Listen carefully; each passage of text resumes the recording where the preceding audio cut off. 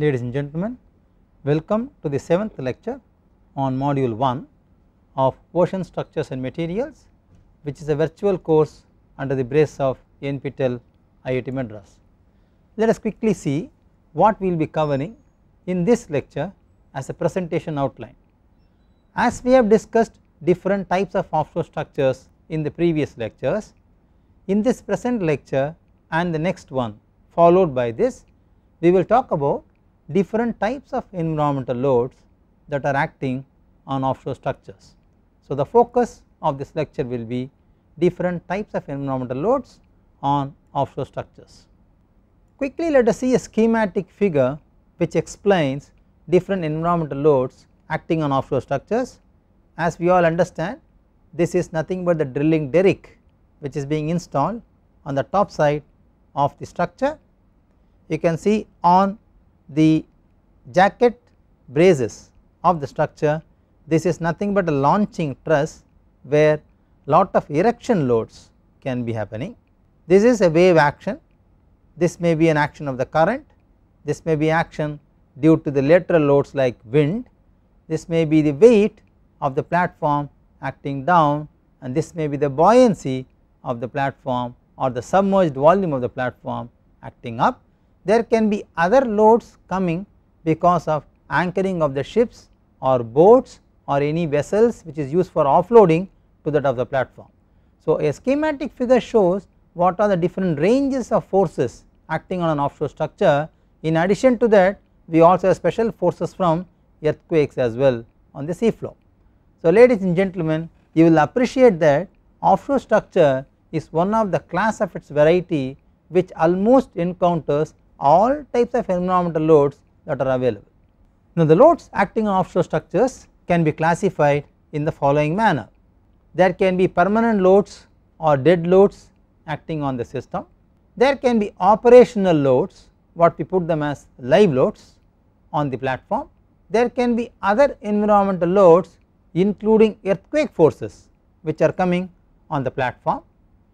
Certainly offshore structures are attracted by construction and installation forces. Of course, there can be accident loads which are caused by the vessel impact on the structures. How do we actually know to compute all these forces?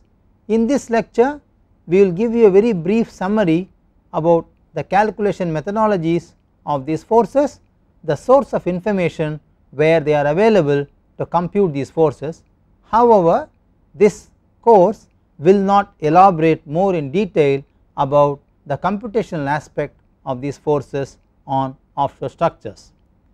Interestingly, if you look at the design of buildings onshore, they are actually influenced by the permanent and operating loads which we call them as dead loads or live loads, whereas if you look at the design of offshore structures, they are essentially dominated by environmental loads, especially the loads from waves and the loads during various stages of construction and installation can be the critical set of forces acting on offshore structures.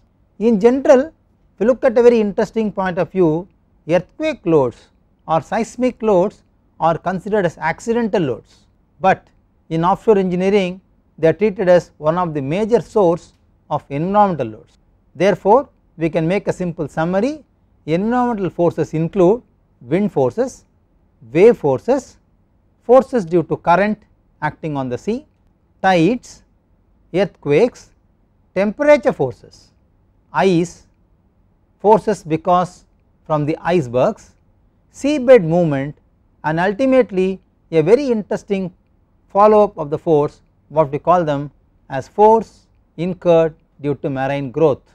Now, their characteristic parameters defining the design load values are determined using special studies on the basis of available data. So, all these forces are parametrically varying.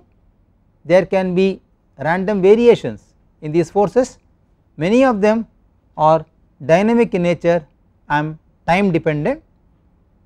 If you want to really look at the design characteristic parameters of these forces, they are actually available in international codes based on special studies carried out on the basis of existing data which has been recorded in the sea environment. Now interestingly, if you look at different international codes quickly, according to the United States and Norwegian regulations, mean recurrence interval for the corresponding design event must be 100 years as per the design recommendation given in the code. If you look at the British standards, then this code says this mean recurrence interval can be either 50 years or greater.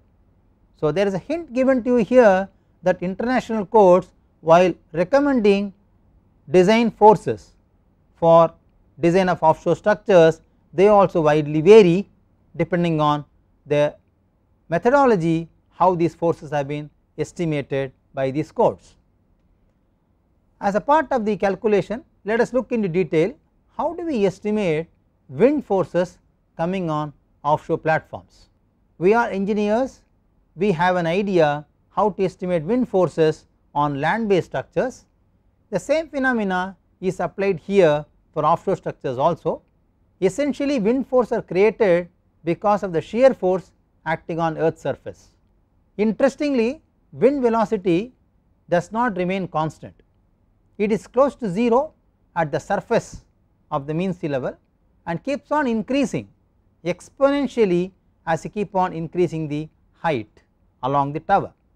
On the other hand, the variation of wind velocity acting on any particular member of an offshore structure exponentially varies with 0 at the mean sea level and with the maximum at the top. So interestingly, wind forces essentially depend on what we call wind velocity at any specific location. If you put wind velocity as uz, we have a power law which explains uz calculation based on u10. What is u10? u10 is actually the wind speed measured at an height of 10 meters from the mean sea level, which we call as a reference datum for wind velocity measurements. So it is assumed and understood that the wind velocity remains constant till 10 meter height from the mean sea level, above which it keeps on varying exponentially because there is a power m which is given to this equation, and the values of these equations of m for different u10 velocity for coastal areas are available on the slide. Wind loads has two vital components. One is what we call a static component, other is what we call as a dynamic component. Now the static component is caused due to what we call mean wind speed, whereas the dynamic component is caused by what we call gust wind. Now the wind loads caused in the along wind direction is given a specific name in the offshore literature. We call them as drag force. The drag force can be either static or it can be time variant, which we call as dynamic in nature. Wind loads which are caused in the direction normal to the direction of wind, what we call in literature as across direction, we call this kind of forces generated by across wind as lift forces. It is essentially caused due to the vortex shedding in the across wind direction. This is purely dynamic in nature and strongly time dependent. Now the question comes how to estimate quickly the drag and lift forces on the members of offshore structures. Now parallel to wind is what we call as a drag force, which is given by CD Q naught A, whereas the lift force is given by CL Q naught A, where A, as we all understand, is the exposed area, what we call as projected area in the literature. Q naught is the dynamic pressure which is varying with the velocity v, which is half rho v square, where rho is the density of wind. CL and CD of course are respectively the lift coefficient and the drag coefficient. These values depend on the shape of the structure which is available in the literature in offshore design guidelines. If you look at American Petroleum Institute recommended practice, which we call as API RP 2A, This distinguishes the wind forces between global and local wind effects. For the global wind effects, the value of 1 or average wind speed is to be combined with extreme waves and current, because in an environmental situation an offshore platform is combinedly subjected to wind, wave and current. You have to consider all of them acting simultaneously. In that situation, if you are talking about global wind effects, then you must say the values of mean 1 or average wind speed can be combined with that of extreme waves and current. For local wind effects, the value of extreme wind speeds are to be used without regard to the waves. Wind loads are generally taken as static in the analysis, but when the ratio of height to the least horizontal dimension of the platform exceeds 5, then the platform is considered to be what we call wind sensitive or aerodynamic sensitive. API RP2A requires dynamic effects of wind to be taken in such cases. The flow induced cyclic wind loads, which are essentially caused because of vortex shedding, becomes very important in such cases. The second classified load what we have in offshore structure is arising from the waves. It is one of the predominant load which acts on members of offshore platforms. Wave loading is considered to be the most important of all the environmental loads acting on an offshore platform. Determination of these forces requires solution of two separate but interrelated problems. There are two issues related to this. One is how to compute the sea state, the second is how to compute the wave forces on individual member and how to compute the wave forces on total of all these members. If you look at the first problem where we say how to fix or how to estimate my sea state, the sea state is actually computed using an idealization of the wave surface profile and the wave kinematics. The wave kinematics include water particle velocity and variation in terms of its velocity and acceleration along the depth at any spatial interval x and y at any specific time t. These are suggested in the literature by many classified theories. So, which theory to use, what wave theory I will use, where are they applicable, these are in detail covered in many courses and in many literature available on wave hydrodynamics, but for the completion's sake in this lecture we will discuss few theories and some equations for you which becomes handy to compute the wave forces on members. So, if you want to locate the sea state which you are designing the system for, you must select and idealize the wave surface profile and then you must appropriately use any specific theory to compute the wave kinematics or water particle kinematics. The second problem associated with computation of wave forces is how to calculate these forces individually in each member and then on the total structure. Ladies and gentlemen, to do this we have got two different analyses available in the literature. One is what we call single design wave analysis. A single design wave is nothing but a regular wave which we call in the literature as a design wave, whose wave height and period are defined. Now, the forces due to this wave are calculated using higher order wave theory. Usually a 100-year wave, that is the maximum wave with a return period of 100 years is chosen. You have a record, let us say you have a record of past 50 years, 75 years, 100 years. Look at the wave height in the past 100 years record, ascend them in ascending order, look at the maximum wave height for the return period of 100 years and take that specific wave as a single design wave for which you will compute the forces. In such cases no dynamic behavior of the structure is considered. Can you tell me why? Because we are looking for an hypothetical wave which occurred at a maximum amplitude once in the past 100 years.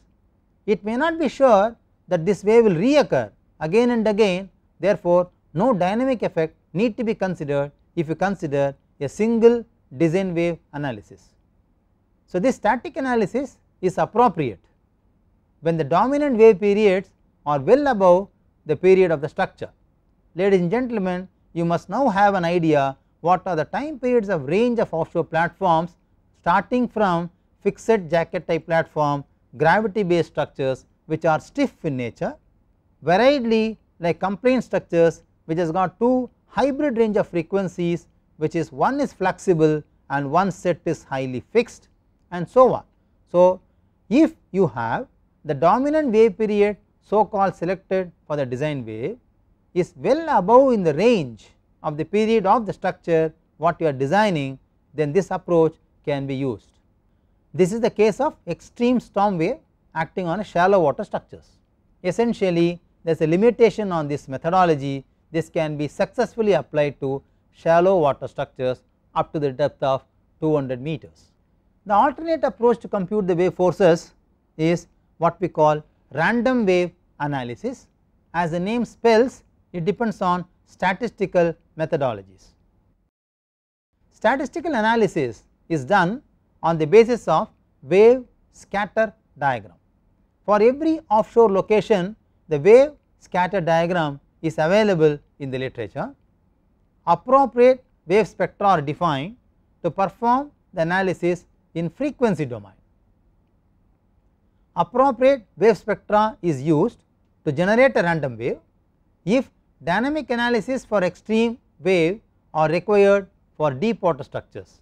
As we all understand, when you go for offshore structures in deeper waters, because of their compliancy, because of the flexibility introduced in the design by geometry and structural design, dynamic effects on these structural members becomes predominantly important. With statistical methods, most probable maximum forces during the lifetime of structure is calculated using what we call linear wave theory. Statistical approach is finding its importance in analyzing the fatigue strength of members and of course to estimate the dynamic response of these platforms in the literature. Now the question comes, both of these require an appropriate wave theory. Let us see a very brief idea in few slides about wave theories. Now what do wave theories tell me? Wave theories describe wave kinematics. What do you understand by wave kinematics or water particle kinematics? Water particle kinematics are nothing but the velocity and acceleration variation along the depth along the spatial values of x and y with respect to time. It is derived on the basis of potential theory. There are some assumptions made in this. Waves are assumed to be long crested waves. They can be described by two dimensional flow field and they are characterized by different parameters as given below. First and foremost parameters are wave height and wave period. Of course, it depends on water depth, wave number, circular frequency and cyclic frequency. There are many theories available in the literature to compute the wave forces. Let us quickly see one of them immediately after this presentation now. Let us quickly list the list of theories available in the literature. Linear wave theory, Stokes fifth order wave theory, solitary wave theory, conoidal theory, Dean's stream function theory and numerical theory given by Chaplier. All these theories have certain basic parameters which are predefined. So, the figure here shows you what are those parameters which are predefined, which is d as a water depth.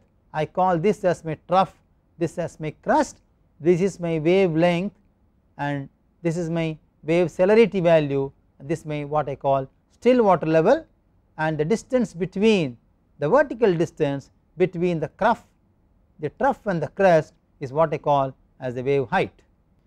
Let us quickly see very briefly the Airy's wave theory. Ladies and gentlemen, Airy's wave theory has couple of analogous names given in the literature as linear wave theory, or people address this as first order wave theory, or some literature says this as small amplitude regular wave theory. Regular waves begin with the simplest mathematical representation assuming the following: ocean waves are two dimensional, the amplitude is very small, the profile is sinusoidal, it is progressively definable by their wave height and period in a given water depth. Now, when the wave height becomes very large, the simple treatment may not be then adequate. So, what is the next suggestion on this? The next part of the regular wave considers 2D approximation of the ocean surface to deviate from the pure sinusoidal form which you have been assuming earlier. This representation requires more mathematically complicated theories, we will not look into that in this presentation. These theories become nonlinear and allow formulation of waves as they are not purely sinusoidal. I will take up one example of Stokes' fifth order wave theory to explain you how forces can be computed based on fifth order wave theory. If you look at this figure, this table gives you interesting information about classification of water waves according to what I call relative depth. Now, you may wonder what is relative depth. The relative depth is the relationship between water depth and wavelength, what I call D by L ratio. So, based on this I can easily classify waves as deep water, transitional and shallow water waves. I am not reading the numbers available on the table, you can read them and see what are the lower and upper limits of the D by L values which I call relative depth values to classify water waves as deep water, transitional or shallow waters. The most important part in this table which I want to focus you is that the hyperbolic relationship of Kd, where K is the wave number and D is the water depth. These are summary of linear wave theory characteristics available in the literature. These are available in all references given to me in the beginning of this course. Just for the completion's sake, I made a comprehensive table for you to easily calculate the desired parameters based on wave theories. I have no interest to read these values for you, you can always use these are standard literature available in the references given by me at the end of the lecture. Let us focus now on what we call water particle kinematics. As we understand, moment I say water particle kinematics, I must lead towards computation of velocity and acceleration variation along the depth, along the spatial interval x and y, and with respect to time as well. So, ocean surfaces are generated at any offshore site by the drag of wind on the water surface.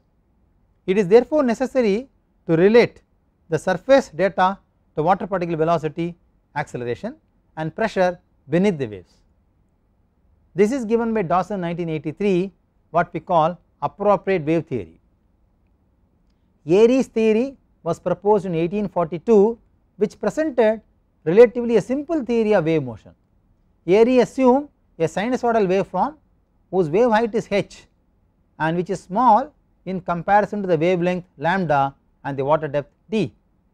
Although not strictly applicable to typical design waves used in offshore structural engineering, Airy's theory is very good for preliminary design calculations. I will quickly look at some of the equations given by Airy's theory for the handy calculations of the listeners. The sea surface elevation eta is function of x and t, where x is measured along the wave profile direction or the direction of wave propagation, and t is of course any instantaneous time. The horizontal water particle velocity and the vertical water particle velocity at any spatial location x and y, which is also a function of time, is available in these two equations. Similarly, the horizontal and vertical water particle accelerations at any spatial location x and y and at any time t are given by these two equations. Once I know the water particle kinematics, then I can proceed further to compute the forces. The velocity potential does not satisfy the Laplace equation as per the earlier theory, but it satisfies the dynamic free surface boundary condition. Therefore, in many physical situations the linear theory, even with stretching modifications given by Hogben, Wheeler etc., cannot be found to be adequate to describe the water particle kinematics completely. Hence, some higher order theories are proposed by the researchers which have been used for such situations. Let us quickly see one of such higher order theory proposed in the literature, which is called Stokes' fifth order wave theory. Lord Stokes in 1880 investigated the mechanics of water waves with finite height Stokes theory actually expands the wave in series form and determines the coefficients of individual terms so as to satisfy the appropriate hydrodynamic equations for finite amplitude waves. An extension of this method of the fifth order was made by Skelbria and Hendrickson in 1960. Because of the slowness of convergence in the series for shallow water, the theory is considered to be valid in the region of d by lambda, which is greater than 0.1, where d is the water depth and lambda is the wavelength. Now, according to Stokes' fifth order nonlinear wave theory, the sea surface elevation is interestingly given by a sum of series. You can see here the number n, which is indicated here as well as here, keeps on varying from n is equal to 1 to 5. It is because of this number upper bound of 5, this is called Stokes' fifth order nonlinear wave theory. You may wonder why it is nonlinear. The summation results in a nonlinear plot of the sea surface profile. Now, in this equation, if you want to compute the sea surface elevation x at a spatial time t, then I must have the coefficients of f1, f2, f3 up to f5, which are available here. Now, interestingly, if you look at f1, f2 and so on, these are all functions of other constants as a, b22, b24 and so on. Therefore, we must know what are these constants to compute these forces f1, f2, f3 etc. The constants denoting wave profile parameter are given below, but however in this equation a is what is called wave height parameter. Remember, ladies and gentlemen, a is not the wave height, h is the wave height anyway. A is a parameter related to wave height. So, h is the wave height, k is the wave number. If you know the constants b33, 35 and 55, I can solve this equation to compute the so called wave height parameter a. Now, the question comes, how do we estimate b33 and so on, because they are not only required here but also required here to compute the coefficients f1 to f5. Now, the coefficients of b22 and so on are available in Dawson 1983 and Patel 1989, which are reproduced here for your ready reference. Now, if you look at these constants b22 and so on varying till b55, you will find there are some values of c and s available in these computations. C stands for cos hyperbolic 2nd by lambda and s stands for sin hyperbolic relationship 2 pi d by lambda, which I call them as arithmetic constants in these coefficients of BII, which is given by Dawson and Patel in these references. Once I know these constants, I know the sea surface elevation eta x of t, then I can now compute what I call the horizontal and vertical water particle velocities. Now, to compute the horizontal and vertical water particle velocities, which is interestingly required for computing the forces on the members, I again use a series is varying from n1 to 5. That is why I call this as Stokes' fifth order nonlinear wave theory, which depends on the wave number and the hyperbolic relations of cos and sin, and of course there is a number n here, and there are constants gn which are coming into play here. Now, the gn varying from 1 to 5 as shown here, g1, g2, g3, g4 and g5 again depends on a, which we have computed in the earlier slide, and also depends on further coefficients g11, 13 and so on, which are now discussed in the next slide. Now, these are called wave velocity parameters. Again they depends on the sin hyperbolic relationship of kd, which are available here. Depending upon the coefficients, they are also multiplied with 2, 3, 4 and 5. They also depend on the further coefficients called a11, a13. Ladies and gentlemen, the earlier a what you saw, which is a wave height parameter, is a small a, whereas here these are capital A's which are coefficients. Now, how to estimate this? These are again available in further constants as given in this slide, which is a function of s and c, which are called arithmetic constants explained in the previous slide. Now, the expressions for acceleration are now available as u double dot and v double dot, which are respectively the horizontal and vertical water particle acceleration. Now, the water particle acceleration again is a function of n varies from 1 to 5, and of course Cs is what I call wave speed, which is given with this equation. Wave speed depends on wave number as well as constants A, which is a wave height parameter which you computed in the last slide. Now the constants C1 and C2 which are required to compute the wave speed Cs is available below, which is also a function of C and S, which are nothing but the arithmetic constants explained in the previous slide. Now if I know the Cs value as computed from here, for any spatial variation x and t can compute u double dot and v double dot, provided I know the values of r suffix n and s suffix n. Now r suffix n and s suffix n are available in this equation, what we call them as acceleration coefficients. So ladies and gentlemen, as you see, Stokes' fifth order theory extends this complication in terms of arriving the constants which are required to estimate the wave profile parameters.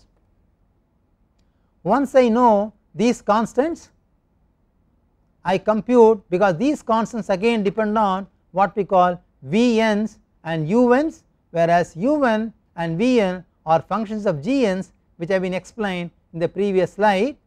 And now if I know Un and Vn, keep on substituting them, I will get these acceleration constants.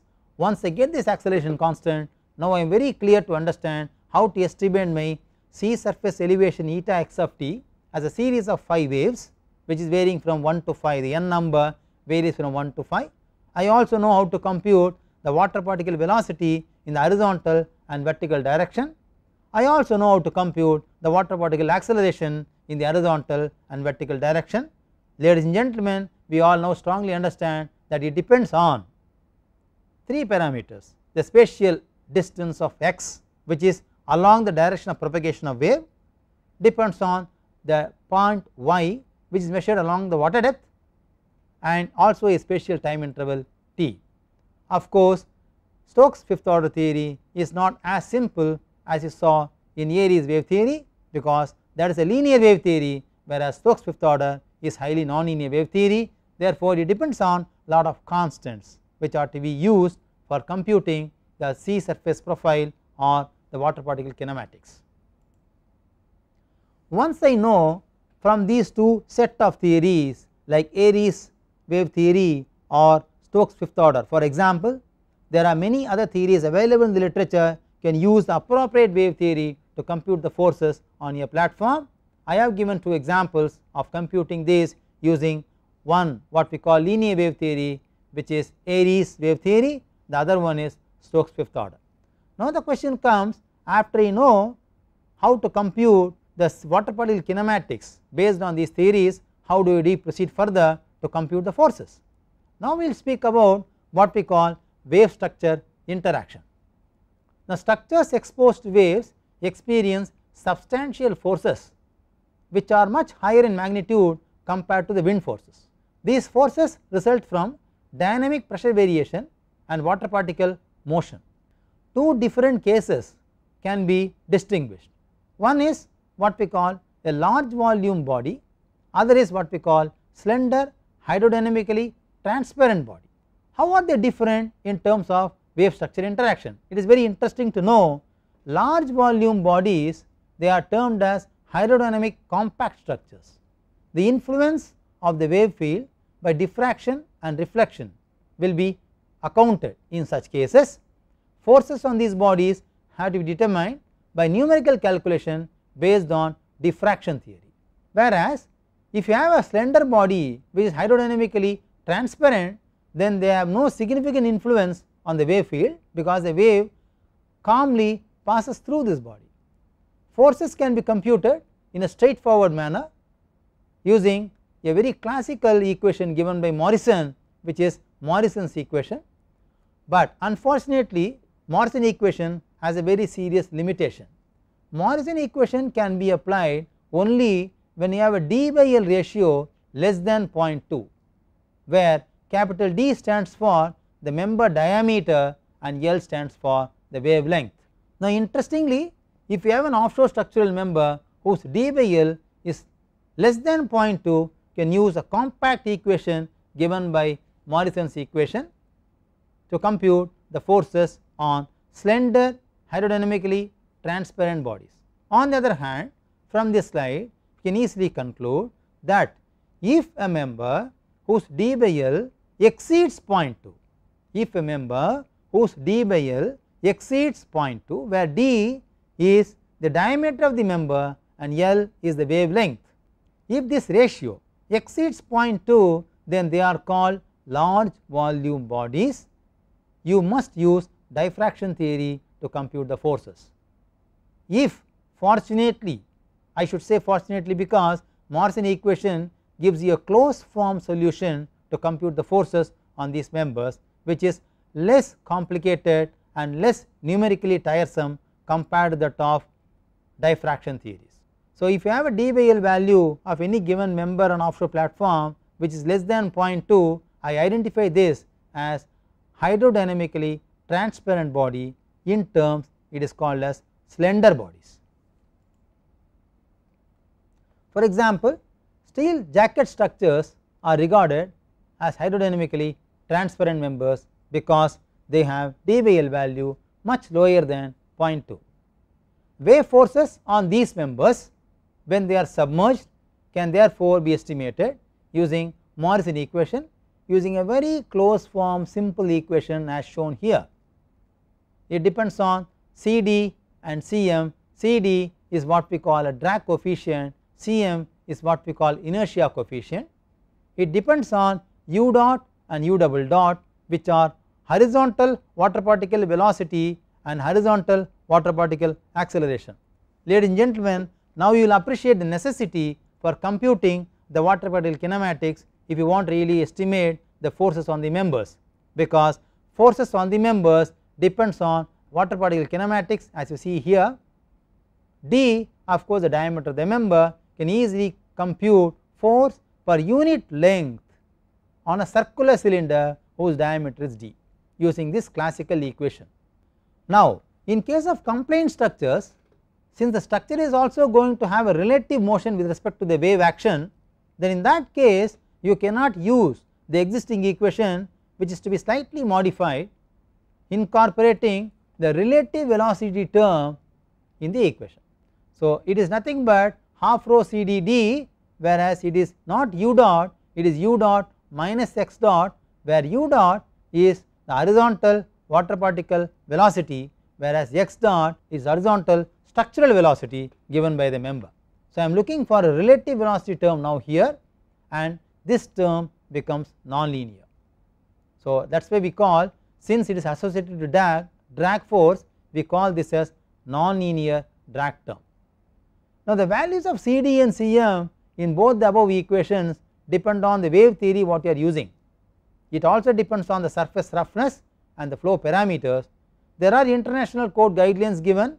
CD can be varying anywhere from 0.6 to 1.2, whereas CM can vary anywhere from 1.3 to 2.0. If you really want to know more additional information on how to compute the drag and the inertia coefficients for a given sea state, you can refer to standard DNV rules available in the literature. Now, the total wave force on each member is thus obtained by the numerical integration over the length of the entire member. The fluid velocity and acceleration at the integration points are found by direct application of the selected wave theory. According to the Morrison equation, the drag force is nonlinear. This nonlinear formulation is used in the design concept. For determining the transfer function that is required for frequency domain calculation, the drag force has got to be essentially linearized. Therefore, frequency domain solutions are appropriate for fatigue life calculations, for which the forces due to operation level waves are determined by linear inertia term. The nonlinear formation and hence time domain solutions are required for dynamic analysis of deep water structures under extreme storm waves, for which the drag portion of the force is the dominant part in the calculation. Now, in addition to the Morrison forces what you saw, you also have forces which are arising from the lift and slamming constants, which is FL and Fs as given by these equations. The lift force essentially is perpendicular to the member axis, and the fluid velocity is related to the vortex shedding frequency, whereas the slamming force acts on the underside of the horizontal member near the mean water level and which are impulsive and nearly vertical. Thanks.